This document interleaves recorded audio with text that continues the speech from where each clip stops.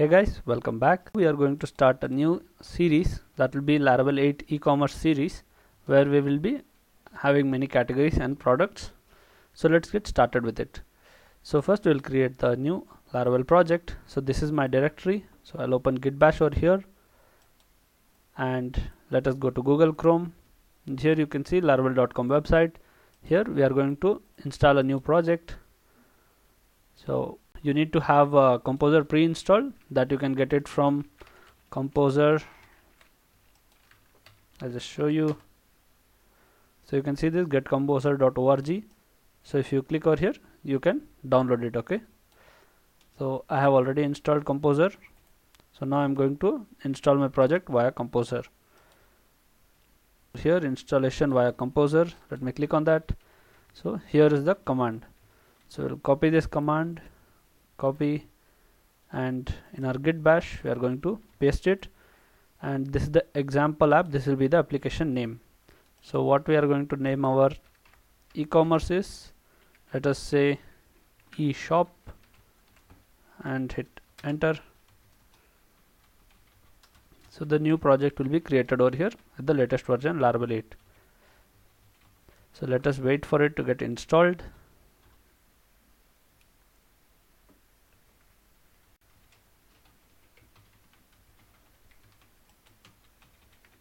So guys, it is successfully installed now, Laravel. So let me close this bash and open our project. So eShop is created over here.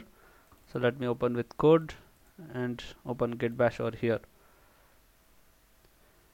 Here we'll give the command php artisan serve. Okay, hit enter. So you can see the development server has started. So we'll go to the Chrome and check 8000.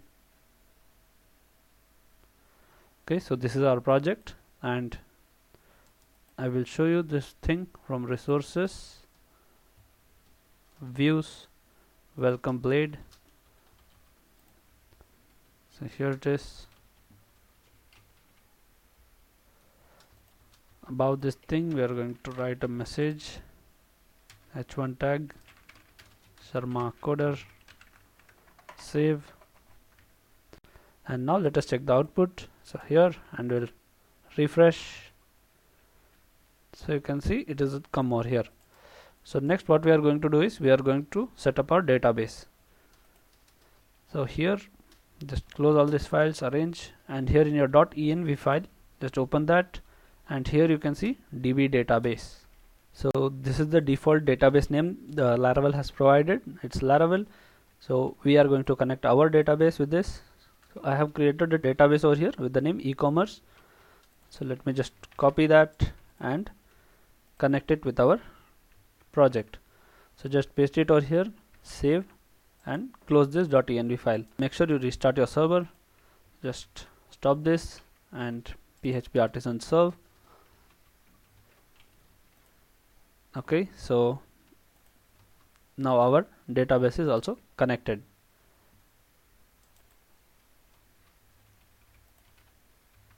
So one more thing we need to set up, guys. So let me rearrange, and inside the app providers, app service provider, here we need to add one line of code. So that will be schema :default string length. Okay, so make sure the S and L is capital here, and the default string length I'm going to get to 191. So what this is going to do is, whenever we are creating a new migration, that time the string data type will automatically take the length of 191. So just save and close this file. So in this video that's it, guys. So in the next video we are going to see how to make the auth system, that is the login and registration system in Laravel 8. So thank you for watching this video, guys. Please like the video and subscribe to the channel. Thank you.